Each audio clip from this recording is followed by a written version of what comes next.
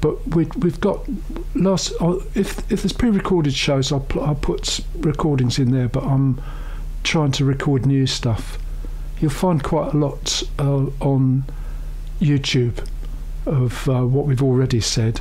But when we are actually here, we're going to record something new, because there's going to be enough over the summer. There's going to be quite a lot of repeats and rehash. I think things move ahead quite slowly.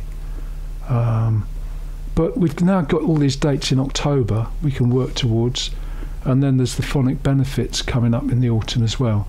So it may be that we'll end up with a set of dates beyond the summer that can be elaborated on over time.